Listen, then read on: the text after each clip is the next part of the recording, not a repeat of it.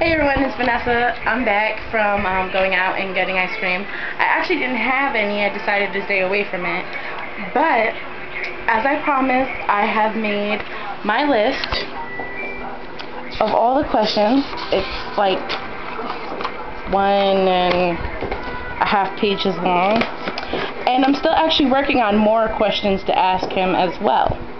So, my first question I decided to ask, and I would love feedback on it and see if any of you think I should add more or maybe take some questions out, but these are some questions that I really thought I wanted to ask him.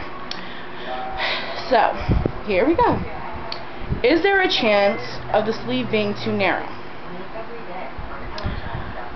If they do make it narrow, if he does make it narrow, how could he resolve it for me? Is it possible to lose too much weight? Because I really am concerned about that. How many years has he been doing the VSG? How many successful VSGs has he done? Are there any sleevers that had to be revised or had any revisions? Has any of his sleeve patients had any complications? How likely is a leak to occur? What would happen if there was a leak? Is it necessary that I have my gallbladder taken out? What's the percentage of incisional hernias? How long after surgery should I hold off on having intercourse? Because my fiance wanted me to ask that. He's a nasty pervert.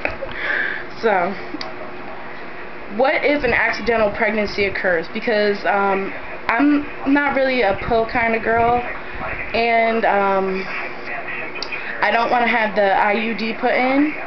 I think it's the Marina or whatever it is, and so condoms would be me and my fiance's best bet. And just what if the condom breaks? Then I want to know what would happen, or what should I do about that? Because my family doesn't believe in abortions, and neither do I.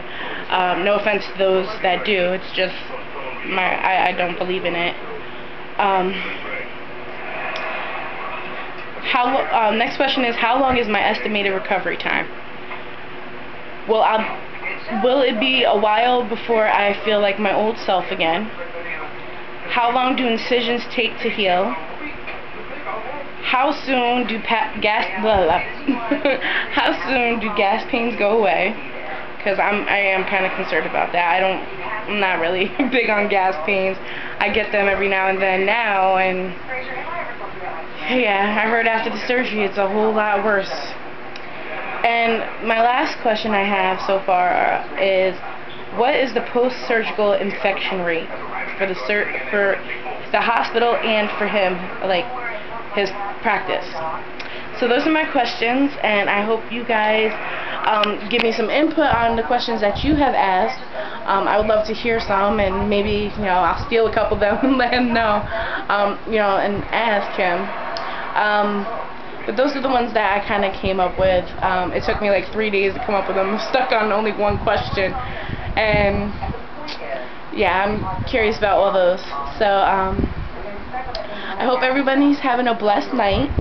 It is July 2nd, and I'm just getting ready for all my appointments this month, and next month with the cardiologist and pulmonologist, and that's it. I hope you all have a great night and a happy Independence Day.